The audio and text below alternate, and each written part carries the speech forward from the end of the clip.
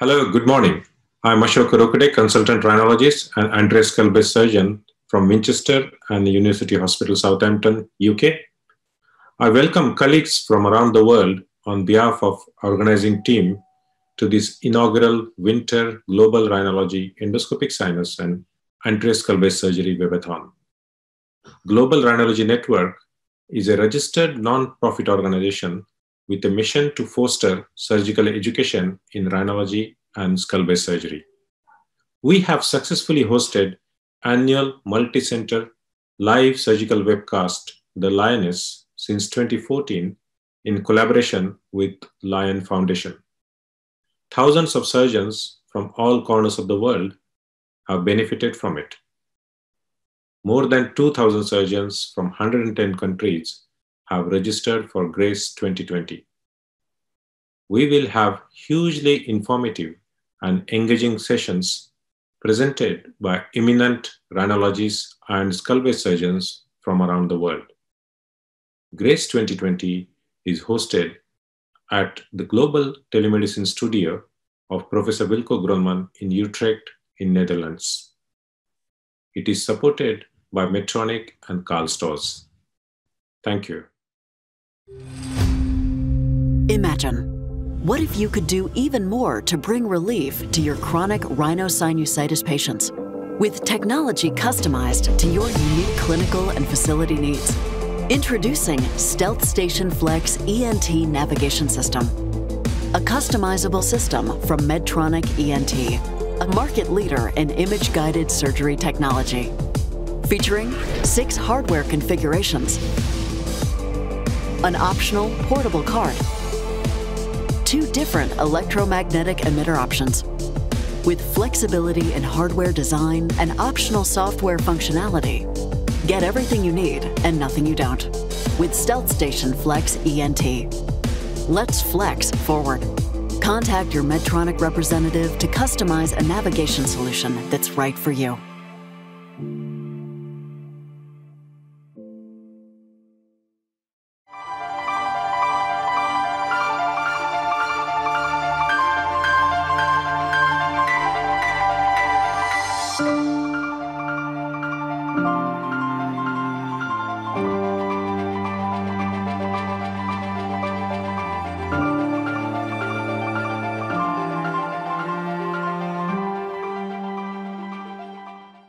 Can I invite our next presenter?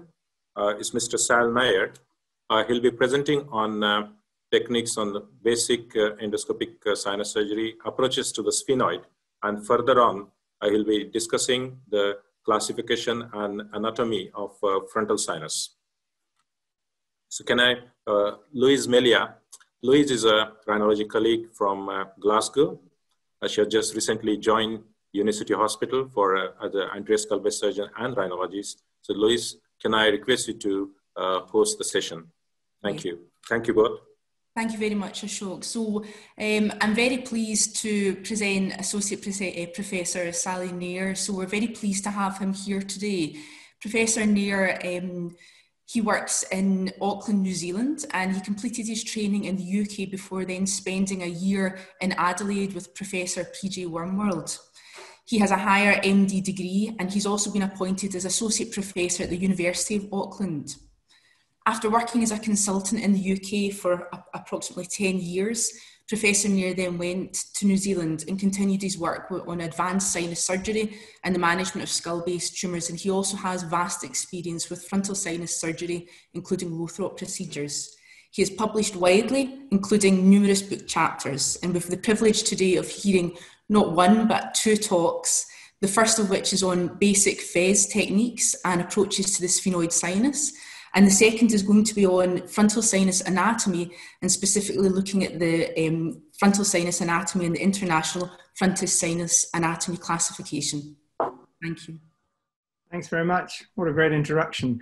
Thanks for organising and to the host of this conference. It looks like it's going to be a great event. So I'm going to crack on for time purposes to try and stick to time. Can you see my presentation?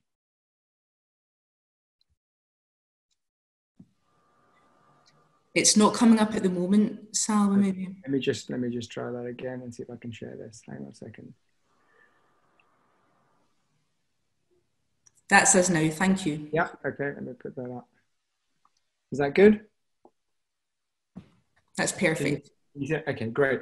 So, look, I hope I'm not teaching you all to suck eggs, but really I want to talk about the basic principles of endoscopic sinus surgery. There's some wonderful talks that you're going to be exposed to over the next day or two, but you really need to start at the beginning. And these are things that have helped me out when I started with FESS, and hopefully they'll be able to help you out when you get going with your endoscopic sinus surgery. So my objectives are simple. I want to go through some basic anatomy, and Tim has covered that beautifully in his preceding talk, which was very helpful. Some very simple preoperative considerations, some things that you might want to consider to make your life easier. The basic concepts of sinus surgery. So how do you get from this? Here's a patient, a typical patient who's got, ethmoidal disease, maxillary sinus disease, frontal rhesus disease. How do you get from that to this?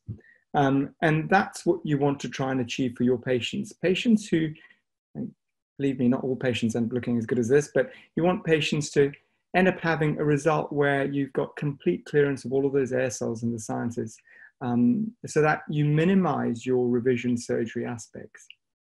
So very briefly, and I'm not going to cover this in any detail, to get your best results, you need to make sure that you're offering the patients the right operation.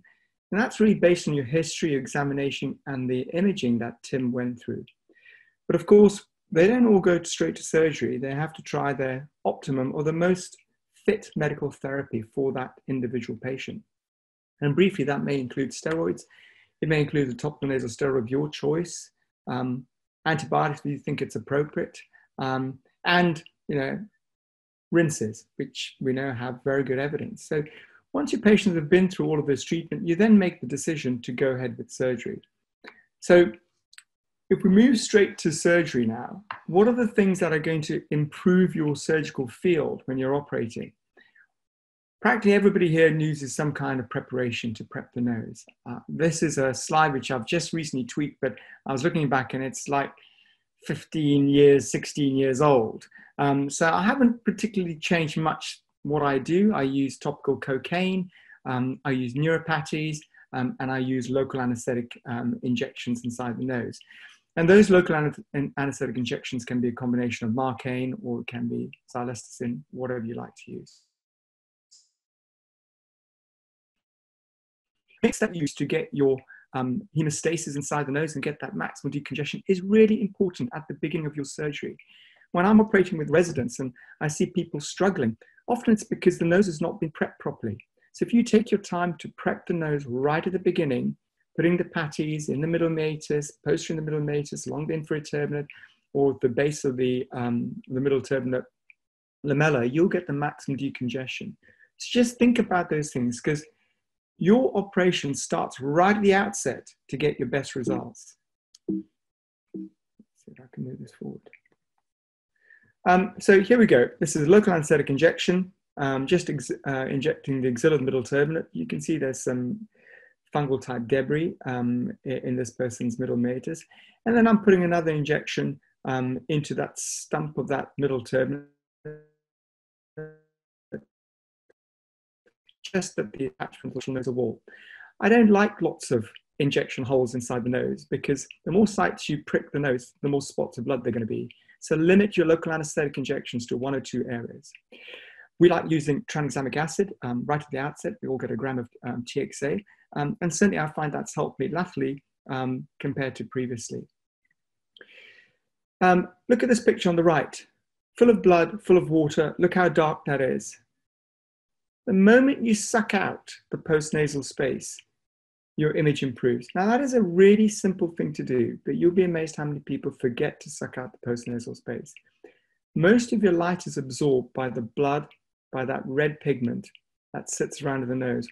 Why is it that by the end of the operation, everything looks so dark and it's always much more difficult and frustrating? So take your time to irrigate the nose, lots of warm saline, and to suck out the postnasal space regularly. I practically always pull out the nasal hairs at the front of the nose. and everyone laughs at me when I did, but I was taught to do it my fellowship, and I've continued to do that. And that stops you soiling your endoscope when you push it in and out of the nasal cavity, because it always gets covered in blood. So pull as many of those hairs out at the beginning of the operation, and you'll get less frustrated as you go through your surgery. General anesthetic measures. It's good to work with an anaesthetist that you have confidence in, somebody who you work with regularly. Most of our patients do not get tubed, they don't get paralyzed, they have an LMA, total intravenous anesthetic. For longer cases, you might tube them. And the most important thing when you're working with your anaesthetist is to try and work with them to get a good field. And I ask my anaesthetist if they can provide me with a bradycardic anesthetic, rather than saying, can you give me hypotension? Because if you say hypotension, you know, if they're giving an inhalation agent, they might just turn it up, and then you get peripheral vasodilatation, which gives you hypertension, but it makes your field much worse. So don't be afraid of asking for bradycardia. Beta blockers work really well, but so does TIVA, total intravenous anesthesia. So here's step one. This is an unstenectomy and middle metal antrostomy. There are lots of ways of doing an unstenectomy. This is a swing-door technique popularized by P.J. Wormold and involves using a backbiter. If you look at this, and I just want to see whether I can take you back 1 second to this image. I just go back in here, right at the outset. If you look at the way this instrument has been introduced into the nasal cavity, it's introduced vertically, it's hooked round the back end of the instrument and then turned horizontally. So this is a pediatric backbiter, only because there's a bit more finesse with a pediatric backbiter. And then we're using a sickle knife to cut through, not the toppest part of the answer process where it attaches to either the middle turbinate or the lateral nasal wall, but I'm going slightly lower down because here I'm not carrying out a frontal recess dissection. I'm just doing a simple MMA anterior ethmoid. And then you fracture out that unstenote using a ball probe, and then using a through-biting Blakesley, you remove its attachment to the lateral nasal wall. Once you've done that, you expose the bottom end of the answer process. And this is really where the answer articulates with the superior edge of the inferior turbinate. And you can fillet that out very carefully by using your fine end of your ball probe. Just fillet out that piece of bone so that you can then keep as much mucosa undisturbed as you fillet out that unstenote process. You can also keep the back end, that common drainage pathway, intact as well at the back here, but you've got a nice, healthy, mucosally apposition area. I like using transition spaces, and I'll just show you that. So I've paused the video there because so far I've used all the natural spaces to open up into the next room or the next compartment. So I'm not punching through this bulla in a blind fashion. I'm using the ball probe to seek the space behind the bulla and then fracture it forward and then remove that tissue with the microdebrida or a 45-degree Blakesley. And I'm exposing it right up to that laminar papiration. So now you're looking at essentially the ground lamella, which is perforated by the posterior ethmoid. So this vertical structure here is an important structure to appreciate. The ground lamella turns horizontally. This is the vertical portion, and it turns horizontally at the bottom here, where it then attaches to the lateral nasal wall. So where do the posterior ethmoids begin? So Tim, I think, might have alluded to this. This is a great picture taken from the late Heinz Stamberger's book here, and it really crystallizes the position of the middle turbinate, how it attaches to the lateral nasal wall. And you can see the middle turbinate has this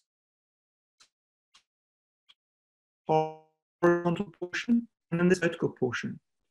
We always enter the posterior ethmoids at the junction between the horizontal and the vertical portion, where this black star is marked. But how do you translate that to a CT scan? Because when you're operating, at any single point in time, you need to know exactly where you are on your scan.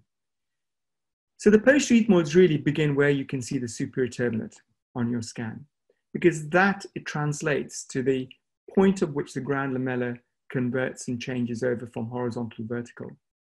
So when you make your hole and you perforate into that junction, the first structure that I like to see, which gives me some safety, is the bottom end of the superior turbinate.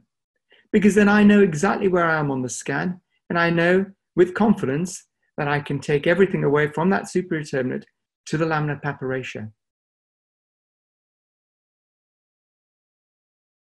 Let's see how that's done in the next slide. So here we go. So we're looking at the bulla here, horizontal portion of the uncinate down here. We've seen this bit as we fracture the bulla forward and we clear the bulla with the microdebrider. So it's the same patient that I've shown you earlier, and we're just finessing all of that. But what I really want to show you is this turn of the lamina of the ground lamella. So here's a vertical portion, here's a horizontal portion, and I'm using the microdebrider to walk me up that horizontal portion. It's almost always there, even in a revision case, unless you've really completely taken out that middle turbinate. So here we go. We're making an opening between the junction of the horizontal and the vertical portion of the ground lamella. The first thing I'm looking for through that window is that edge of that superior turbinate. There's the edge of my superior turbinate. I'm now confident. I know where my sphenoid is going to lie. I know where the lateral aspect of my dissection is going to be. I know where the medial aspect of my dissection is going to be. So that's just exposing that useful landmark of the superior turbinate. Look at this, much more bloody, okay? But you can look into the maxillary sinus, blood sucked out, much cleaner suddenly. And now you've got a bit of the bulla sitting here. You've got the ground lamella, vertical portion, horizontal portion down here. Just as we've done before, we're going to just clear out that bulla, and we'll just debride that bulla using a tri-cup blade. Once we've debrided the bulla and we've cleared it out the way, get my neuropathy out the way. Once we've cleared it out the way, we're then exposing now that horizontal portion of the ground lamella and the vertical portion of the ground lamella. So I can see really clearly now exactly what my landmarks are. And just like before, walk up that horizontal portion of the ground lamella to the vertical portion, and we want to make an opening at the junction between the two. So here we go. I'm just going to find that spot, junction between the two. Just open that slowly. It's polypoid tissue, but don't worry if there's polypoid tissue. Just stick to your normal principles that you know, first principles. And there you go. There's the superior turbinate. You can just see it in the distance there, the superior turbinate. So now we can clear everything from that superior turbinate out to the lateral aspect of your dissection, which is the lamina papyracea. I'm going to move this on to the next slide. So we haven't got to the sphenoid yet. All we've done so far is expose the superior turbinate. But the sphenoid, as Tim alluded to, is quite an important part of your dissection because lots of critical structures lie in the sphenoid. And these pictures on either side show us that. We have the optic nerve, and we've got all of the cavernous sinus and the pituitary, etc., all within the sphenoid. So there is a variable anatomy in the sphenoid. Here the optic nerves are sitting nicely where you'd expect them to be. Here's a sphenoidmoidal cell highlighted with the asterisk on the patient's right-hand side. Here you've got a widely pneumatized sphenoid into the base of the pterygoid, and you can see sitting really nicely, a great case for doing a videoneurectomy. You've got the video nerve sitting really proudly here, and you've also got V2 sitting on almost like a mesentery. Here you've got a dehiscent optic nerve and a deep cortico-optic recess in the clinoid process. So access to the sphenoid is important. Why might we want to access the sphenoid? Well, you could have, as in this patient here, you could have this osteotic bone with chronic sphenoid sinus disease. You could have disease extending within the sphenoid, something like a meningocele. And as Tim showed us earlier on, this is a very common point to get a dehiscence in the lateral wall of the sphenoid, around V2.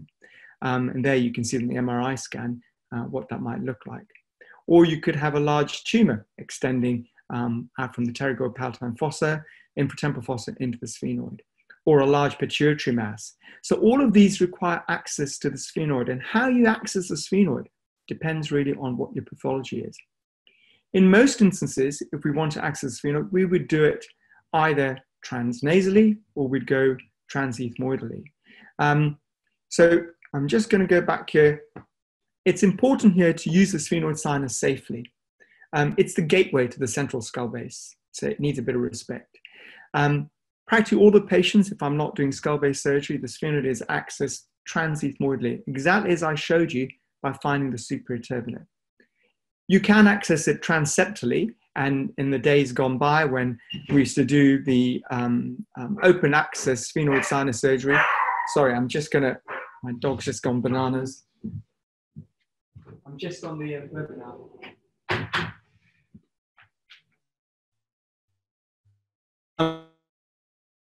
used to basically go transeptally, but I don't hardly do that anymore now because everything's done endoscopically. So let's identify the sphenoid ostium. So here we go. I'm just moving that superior turbinate out the way, and you can see that sphenoid ostium about 12 to 15 millimeters above the posterior choanal. How do you know that's the distance? Use your microdebridor. It's a 4 millimeter microdebridor, and walk it up that posterior choanal. It's about 4 microdebridor breaths up to the top. So that's one way of finding it. What's the next way? The sphenoid ostium lies at the same plane as the orbital floor. So if you're lost, find the orbital floor in your maxillary antrum and walk across, and you'll find the sphenoid ostium is in the same plane. Here we go, superior turbinate. There's the sphenoid ostium. People often say to me, but that isn't at the same level. It is. If you put your frieze in there and you push down,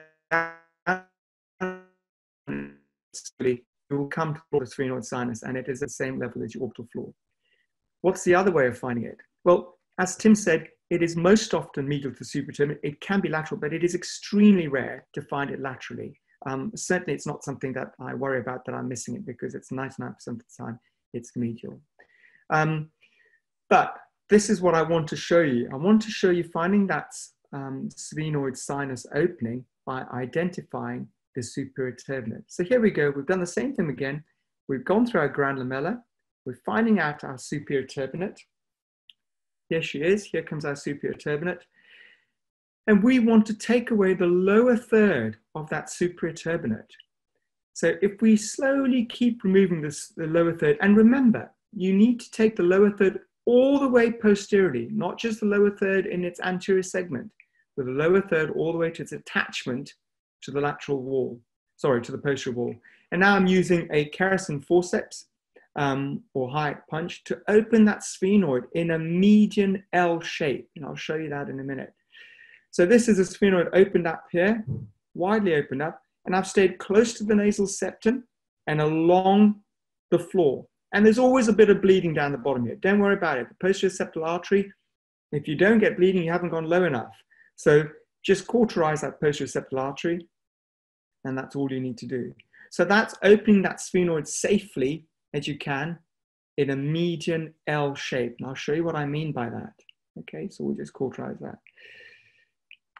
So this is what I mean by median L. This is looking at the right sphenoid. So once you've got your sphenoid ostium and you've put your probe in it and you've identified it, you can then vertically either use your microdebridor and stay and hug the nasal septum and then go along the floor.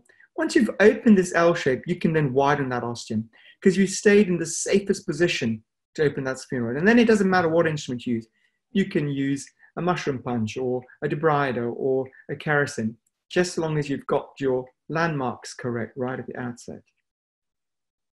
This is a wide opening. This is pre-pituitary, so you can see you've got a nice opening of the pituitary fossa. We've drilled out the septum and the sphenoid's widely opened. Now, what do you do at the end of the procedure? You know, it's the days of packing, just stick up inside the nose. So here I'm using Cardigel, inside the nose Cardigel with Kennicort, which is a fantastic product made of squid exoskeleton. And it's great for healing and hemostasis. So at the end of the procedure, make sure you use some kind of diathermy so that you control all those usual suspect areas, the middle turbinate, inferior turbinate if you're doing a turbinoplasty, and that posterior septal vessel. As I said right at the outset, we use tranexamic acid, and we use tranexamic acid really on induction. I don't give it post-surgically because I find that the clots get very hard inside the nose. Nasal dressings, if you have none and you don't use any, that's great, brilliant. I find Cardigel just helps with the healing process, and when you see them at 2 to 4 weeks, they're brilliant. Pure Region Gel is another hyaluronic acid-based dressing, or you can use Nasopol soaked in whatever is the flavor of the month, really. So my key points are, anatomical knowledge is really, really key, obviously, for any kind of surgical procedure, but even more so important in sinus surgery, where you're operating in the confines of a tiny space with the orbit and the skull base close to you. Study your scans, use whatever mnemonic you find useful so that you're not caught out by a dehiscent orbit or a retraction uncinate process or a sphenoid modal cell or low-lying skull base or whatever it is. Just study your scans every single time. Work well with the anaesthetists. Get them to give you the best anaesthetic they can. And if that's bradycardia they can offer you, brilliant. Aim for a heart rate of the low 50s. Have a plan. Not all patients need all their sinuses opening up. Make sure you're doing the best for your patient. And always, always minimize collateral damage. You should have economy of movement when you're operating. Make sure that you're not sticking things in and out your nose blindly and taking instruments out and bumping into things. Always pay attention to what you're doing. And think about your post-operative review plan and debridement. When you're going to see them, you're going to fit them in, how long you're going to give them. Because ultimately you want the best results for your patients. I think that's me done for that talk. How did I do time-wise? Not bad, good. Absolutely perfect time-wise. Thank you very much for that excellent talk. I think everyone will really appreciate that. And I think it's so important not to underestimate the importance of these techniques that you've described in basic FESS, because it's only once we've mastered that we can then really go on to develop the more advanced techniques. There was a few questions just from the delegates, and also I had a question myself, if that was all right. Sure. So can I ask just one question? When you're training, do you go straight to the powered instruments, or do you tend to use cold steel instruments for the trainees in the first instance for FESS? So there's always a mix of both instruments, pad and the cold steel. I mean, part of the operation is done with cold steel. I don't like them using pad instruments, everything. For example, I don't like them using it on the uncinate process because I think that's the easiest way to go right the outset of the operation and then wrecks your confidence. So I like them to just use cold steel for those bits, but I do like them to use a microdebrider because it makes it a lot easier for polyp surgery, etc. But I also like them to use kerosene punch forceps, through biting Blakesley. So it's a combination of both. It's not that because they're junior that I don't like them to use instruments. It's just that I think other bits are done better with other instruments, that's all. And I try and tell them the areas where I think they're going to be in danger if they use a microdebrider, and the areas where I think they're actually safer to use a microdebrider. So yeah, I get them to mix them both. A mixture of all. And one of the questions that a couple of people had asked was about the tranexamic acid. Now, my understanding of that was it prevents the breakdown of clots. So therefore, unless there's a history of embolus, we're safe to use it. Would you agree with that? And have you had any adverse incidents? No. And actually, even in people who've had sort of minimal sort of emboli or PE symptoms, the anaesthetist and people are very happy giving a gram. So yeah, there's very, very, very few contraindications using TXA, very few. I don't use it topically as much. I used to use it a lot 10 years ago, but because I use cardigel more now, I don't use it topically. Okay. That's lovely, Professor Nair. So I think, Ashok, if you're happy, we'll maybe move on for the sake of time to the second presentation. You happy with that, Ashok? I think you're on mute, Ashok, at the moment. I'm happy to move, Louise, if you're happy for me to move on. Thank you. Okay, all right. Just let me know if I'm sharing my screen. Is my screen being shared? No. Let me do that. Let's do that now. Right, there we go. That's it, lovely. Okay, I'm going to spend only 15 minutes really on this. You could spend a lot of time talking about the IFAC classification. But really, why did we come out, or why did the authors of this come out with a new classification? So this was a group of people and surgeons from all over the world that came together, put their minds together, all the great minds. Alki speaking after me. Claudia Cajekas was one of our fellows who's now a consultant in Chile. And I have to thank Claudia because I'm using some of his slides. He's kindly allowed me to use some of his slides, and he's got some brilliant slides, which I want to refer to. So really, it was to simplify the classifications that we all use terminology that is easily relatable. And we know it's easily relatable because we went on to publish a paper on this to look at the international assessment and intra rate reliability, and it was very good. That was done by Phil Chen. So in the simplest way of talking about frontal sinus cells, as Tim alluded to again, it's about what do they do to the pathway. Ultimately, when I'm asking the residents and trainees to work out the frontal sinus drainage pathway, what I'm saying to them is, where can you put your probe or your curette that allows it to pass freely into a space? And so the way you work that out is by looking at the cellular architecture in that frontal recess. So think about the cells in that area. In the simplest way, are they anterior cells, or are they posterior cells, or are they medial cells? Okay, so anterior cells, if you think about a cell that sits anteriorly, that's things like the agonase cell and cells related to the agonase. If you have a cell anteriorly, it will push your drainage pathway posteriorly. Posterior cells tend to push the drainage pathway anteriorly, and that will be cells related to the bulla. And then medial cells, such as septal cells, almost always push your drainage pathway laterally because they're sitting in the midline. Okay, so we'll show you that with some examples. So anterior cells push your pathway posteriorly, posterior cells anteriorly, medially, laterally. Okay, so here we have a schematic really of a parasitial view of the frontal sinus. And that's the frontal beak area. And we're going to put an agonase cell in here. So here's a simple agonase cell, which is the simplest configuration you can have in the frontal recess. So this is an anteriorly based cell. And you can see that here using the image guidance of the position the anterior base cell sits. If you look at this picture, you'll see that any drainage is going to go posterior to this cell. That's very simple. You know that. But it's not always as simple as it. It's not just one anterior cell. You could have a cell above that anterior cell. That's fair enough. That may just be, in the old terminology, a Kuhn type 1 cell. It could be a Kuhn type 2. There may be 2 superaga cells. But these cells just sit above the agonase cell, and they still just push your drainage pathway posteriorly. They may push it more posteriorly than before, but it's still just posteriorly. They don't, if you see that, they don't extend into this hashed line area, which is the frontal sinus. They sit below that frontal ostium. So these are just superaga cells. Now, what do they look like here? You can see them, you can see them there as a simple superaga cell above the agonase cell. But what if your cell extends into the frontal sinus?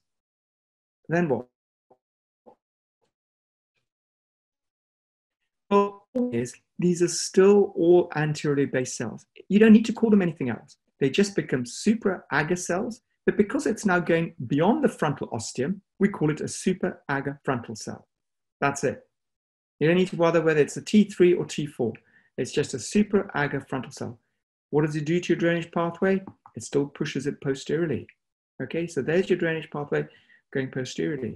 So here's a schematic I put together. So you can see here, you've got an agonase cell, you've got a superaga frontal cell, and your drainage pathway just slides in behind that at the back.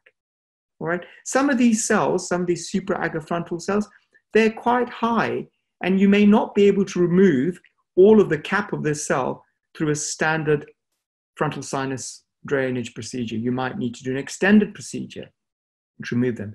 Or you'd be able to remove the bottom part, but not the top part of it. What about posteriorly based cells? So here we have the skull base, posteriorly, or the posterior wall of the frontal sinus, and you have the bulla ethmoidalis. So here's a bulla. There's a suprabulla cell. Now, we all knew these, and in days gone by, there were different names to it, bulla frontalis cells, etc. But this is just a simple bulla, suprabulla cell. Now, there's a frontal ostium. The bulla cells push your drainage pathway anteriorly. So you might find that they cramp between a frontal cell and a bulla cell, but you should be able to negotiate your pathway between the two. So what does that look like on some images here? So here you have a bulla ethmoidalis, and then you have a suprabulla cell. That cell does not extend to the frontal sinus, but you can see that there's another cell just anterior to it, which is related to the frontal beak area. So that's an anterior cell. What about this? So here you have a large suprabular cell. Now this cell is extending through the frontal ostium. So exactly like the supra-agar cells, these are called suprabular frontal cells because they just push up into the frontal sinus. But as before, if you want to access this frontal sinus, you will need to fracture this cell posteriorly. So you need to push and break this backwards. It's very difficult to flick this forward. You just need to be aware that you can push them backwards, fracture them, and open up that drainage pathway. And you might need to do an extended procedure to get the cap of the cell out if they're very extensive. So the drainage pathway is pushed anteriorly. Here's an example of a patient. When you look at this, first of all, this first coronal, this can be quite confusing. You look at this and you think, what on earth is going on here? They've got these two cells high up against the skull base. But if you think about it, this cell is not in contact with the frontal process. It cannot be an anterior cell. All right, it's up against the skull base at the back. The clue here is really looking at the axials. And people don't look at axial imaging enough, but it is the planning image for your frontal sinus dissection because it is the image in the anatomical position of how you're going to dissect your patient. So this is what you're doing when you dissect. You're putting your frontal sinus probe anteriorly and you're pushing this back. And it shows you beautifully on the parasagittal, this large bulla and this extension of this bulla coming forward, this suprabular cell, which has cramped this frontal sinus drainage pathway anteriorly. So the two differences, the main things to take away is if you have a supra-agar frontal cell, you're pushing your pathway posteriorly. If you have a suprabular frontal cell, because it's coming from the skull base and the bulla, you're pushing that pathway anteriorly. You may need to negotiate other cells in between, but that's the key between those two areas. So here are all the cells stuffed into one sinus. I love this picture of Claudia's, and it shows you've got the bulla ethmoidalis, suprabular cells, suprabular frontal, supra-agar frontal cells, supra-agar cell, and agonase. But that is it. That's all you need to. That's all you need to understand and learn about. That is it. The neatly based cells, the septal cells, they're not difficult to work out because they're within the intersinus septum and they push your drainage pathway out laterally. They don't do a lot more than that. What they can do is make your life a little bit easier because they may pneumatize and open up into that frontal sinus drainage pathway on that side. So often they can end up being a little bit more wider on that side. So here we go. That's the drainage pathway, and that's the lateral aspect of the drainage pathway. Probably the most, which I know there's a lot of consternation about this, is the supraorbital ethmoid. Now, I wouldn't get too excited or too worked about supraorbital ethmoid. Safe to say that if you see a supraorbital ethmoid, you need to think about one thing. And the main thing is you will often have a long lateral lamella of the cribriform plate, and the anterior ethmoidal artery is likely to lie in a mesentery. And I'll show you that. So supraorbital ethmoids pneumatize the orbital plate of the frontal bone. So normally your orbital plate of frontal bone and your frontal sinus floor are together. But if you have a supraorbital ethmoid, those areas get pneumatized. I'll show you that. The opening is posterior to the frontal recess or posterolateral to the frontal recess. And the anterior ethmoidal artery is often on the mesentery. So here we go. Here's the frontal sinus area. Here's your frontal beak area. Important to understand. It's a transition from the frontal sinus into the frontal recess. So here you've lost your frontal beak. So you've got, I've put a hashed line in. Now you're actually in the frontal recess. This is not the frontal sinus. This is the supraorbital ethmoid area, okay? Because you've pushed the orbit away from the skull base. You've pneumatized the orbital plate of the frontal bone. And you can see here in this axial how it pneumatizes all the way around the back. And what you'll notice here is look at the anterior ethmoidal artery. It's about 17 times more likely to lie in a mesentery if you have a supraorbital ethmoid. So that's probably the most important thing about it, is that you need to be aware of your arteries. So in summary, this is a really easy classification to remember. It's easy to work with, easy to remember, and It's based around where your drainage pathways are not about the number of cells that you've got going on, which can be quite confusing. So it just describes the cells as a relation anterior and posterior, which essentially influences your drainage pathway. That's it.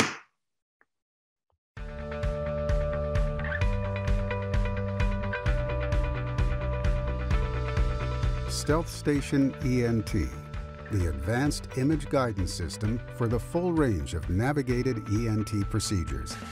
Engineered with you in mind, based on decades of scientific, clinical, and engineering expertise, we're expanding what was previously possible with image-guided surgery. Flexible and elegantly designed, Stealth Station ENT streamlines the workflow so you can maintain focus. The flat, under-the-head emitter allows for an efficient setup. Its design allows for a large EM field. Easily find your patient's exam through a variety of network options, super-speed USB or optical disc. The visualization and modeling features give you the perspective you need. Leverage data from multiple sources to create high-resolution 3D images. View structures and pathology with high fidelity. Registration expertly matches the three-dimensional positioning of the patient with the preoperative images used for navigation. Patient registration combines registration methods and provides numerical and visual accuracy feedback. Leverage the latest technology for advanced surgeries. See more, do more. The result? You have an image-guided perspective like never before. With Stealth Station ENT, you're at the forefront of ENT surgery. You are Stealth.